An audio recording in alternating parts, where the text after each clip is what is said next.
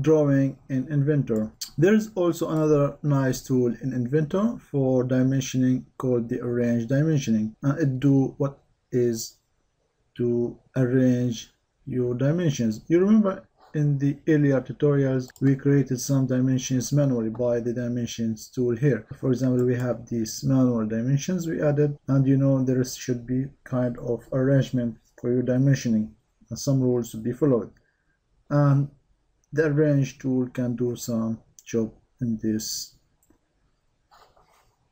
issue. So to use the Arrange, activate the Arrange, choose the dimensions you want to arrange, and this one, and then right click OK or press enter. So now your dimensions looks more arranged and better.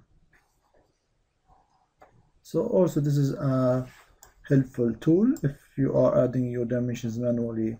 So this helps to arrange your dimensions and looks more attractive.